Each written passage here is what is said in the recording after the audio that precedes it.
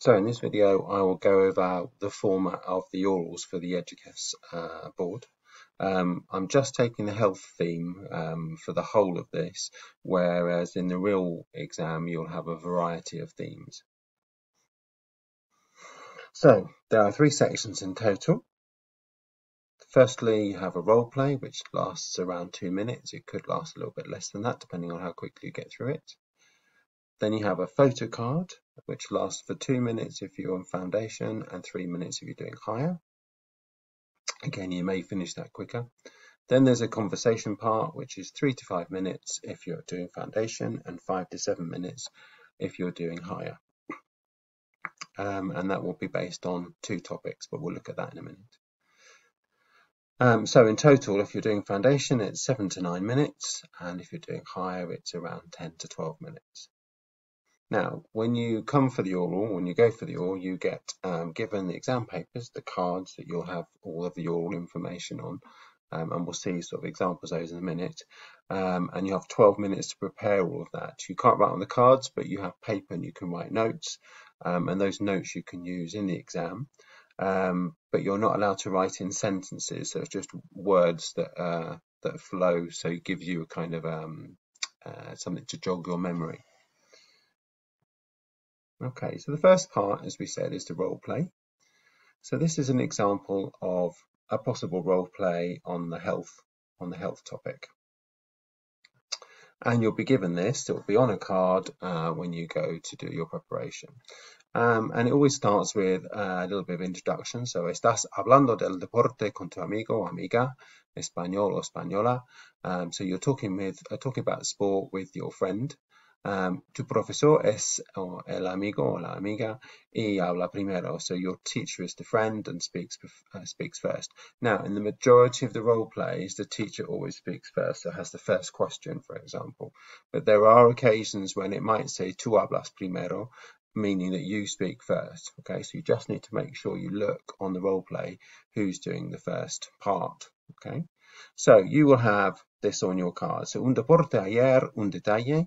A sport yesterday, one detail. Opinión del fútbol, dos detalles. Opinion of football and 2 details. Mañana, tomorrow. Deporte, sport, dos detalles, 2 details. Comer sanamente with a question mark, and then you've got an exclamation mark. So if you see a question mark, it means that you have to form a question. So you have to ask a question of the examiner, who will be your teacher. And then when there's an exclamation mark, it means there'll be another question that you won't have had to prepare for before you go into the exam. So it'll be kind of like a surprise question. For the role play, just stick to exactly what it says on the sheet. So don't expand. Where it says a sport yesterday, one detail, you can just say, I played tennis yesterday. And that's enough. Okay, opinion on football, you might say, I like football because it's fun. And there's your 2 details. Tomorrow on sport, you could say, I'm going to play tennis with my friends. And that's two details, or with my friends in the park, perhaps that might cover 2 details. Eating healthily, so comer sanamente, it might be, what do you do to eat healthily, for example? If you can try and avoid the words that are in this bit here, then that's always quite good, because you're kind of moving away from what it tells you on the role play, but still sticking with the same questions. So comer sanamente, it could be, what do you think about fast food, for example? That could be linked. And then obviously you've got this question that you need to listen out for. Literally for this one, you almost don't need to listen to what I'm saying. You just know when the teacher stops, then you move on to the next part, apart from where it comes to this question here. So if we look at so just to remind you then, so if there's a question mark, you have to ask a question. And if there's an exclamation mark, you need to respond to an unseen question. So this is what I'll see as the teacher. So it'll be the introduction, for example. And then before you start about your sport yesterday, I'd say, Hola, ¿qué deporte hiciste ayer? So it gives you an introduction to you talking about sports yesterday. Then I'll go, Vale, ¿cuál es tu opinión del deporte? Okay, responding to whatever you say. And what's your opinion on sport? You give me your opinion and I say, well, I don't like sport. A mí no me gusta. ¿Qué planes tienes para mañana? What plans do you have for tomorrow? So this is where you mention your sport tomorrow. And I just say, muy bien. And then you have to ask your question. So as I said, you could say something like, ¿Te gusta comer la ensalada? For example, ¿Piensas que comes sanamente? Do you think you eat healthily? ¿Qué comes para estar sano? What do you eat to be healthy? So, and then I would answer the question, and then I would give you your surprise questions. In this case, ¿Qué comes para mantenerte en forma? What do you eat to keep fit?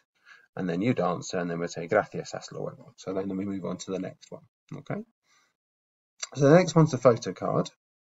So you get a card with a picture on it, and that gives you the idea of the theme. It'll also say what a theme it is. I haven't put that here, but it'll say the theme. So there are 3 themes, and we'll see that on the conversation.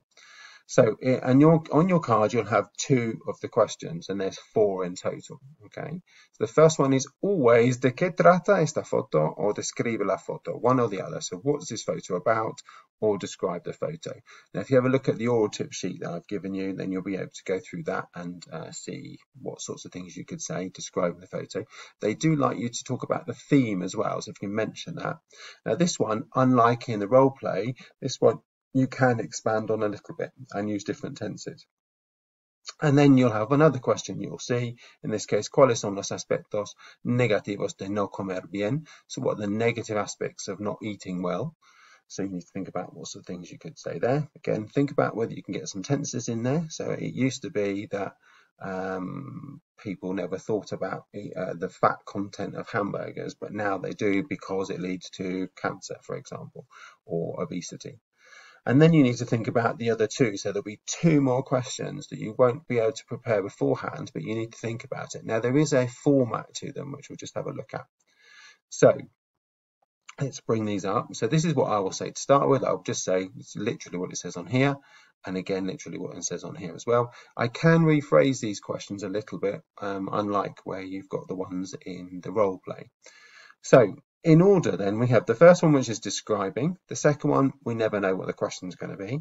The third one is always a statement followed by do you agree? And you should start with I agree or I disagree.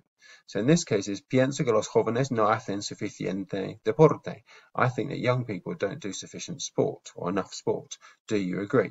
Okay, so you'd say, yes, I agree, because they don't have time and they have too many exams and they're too stressed, for example. And then the last one also is something that we can predict. It's always a sentence with a conditional, so would, could, should. So in this case, I put, what should you do to improve the health of people, in your opinion? ¿Qué se debería hacer para mejorar la salud de la gente, en tu opinión? Okay, so you could mention something like we should make gyms free for everybody, or people, or there should be discounts on going to the swimming pool, or something like that. Okay, but it is important that you try and expand, if you can, into the tenses. All right, because that's what they're expecting you to do. Some of them lead you into tenses, and some of them don't. So that's the photo card. So those are the first 2 parts of your exam. As I said, when you get to the exam, you'll get this bit here, and then you'll have to think about those other 2 types of questions. In the textbook, I don't know why, but there's always 5, which is not exactly what it's like in an exam, but it does give you some ideas of sorts of questions that might be asked. Okay, let's move on to the last section then. So the last section is a conversation. Okay, now you have a list of possible questions which I've already sent to you, and they're broadly spread amongst 3 main themes: identity, culture, local, national, international, and global areas of interest, which is very wide, current and future study, and employment. And then within those, there's sort of sub topics. So under identity and culture, there's bits about culture, there's bits about free time, there's a bit about sports, there's a bit about eating, for example. So they're based on those 3 themes. Now you can choose one of these broad themes that you know will come up in the exam. So you know that if you choose identity and culture, you know questions from that section will come up. Okay, and then when I'm doing the exam, the board gives me a choice of 2 others. So it might be one you've already chosen, so that means I've only got one possible option, or it might be 2 different ones. Now, what we have to do as examiners is we can't cover any of the themes that are already in the role play and the photo card. Now, from this video, I've just done the topic of health, okay, but in the exam you'll have different topics. So you might have the role play on health, you might have the photo card on work, and then the conversation possibly topics would then be on this middle one here as a possible one for me, but that might be one you've chosen.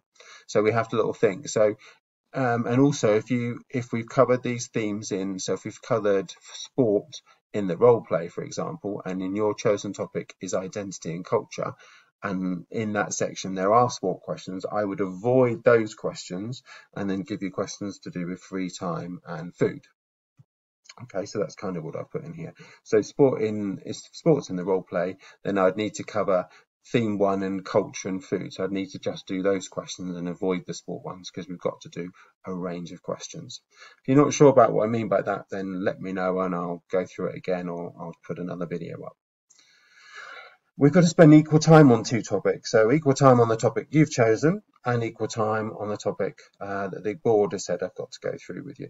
Okay. It's really important in this one that you expand, that you use tenses, and that you talk and not the teacher, okay, or not the examiner. In this case, it would be me, because you've got, the more you speak, the more you expand, the more you go on, the more points you can score for that, or the better the fluidity of what you're saying. So if I say, do you like playing tennis, for example, and you just say yes, that's not enough. If you said, yes, I do like playing tennis, but when I was younger, I didn't used to like playing tennis because my brother always won, but now I'm as good as him. So that would be an expansion there, and also I've got a tense there that we're doing it. So when you're preparing your possible questions, it's always good to have a little bit more detail in there and a couple of tenses in each one. Okay. Right, hopefully that's okay. If you've got any questions, just ask or post it down at the bottom of this video.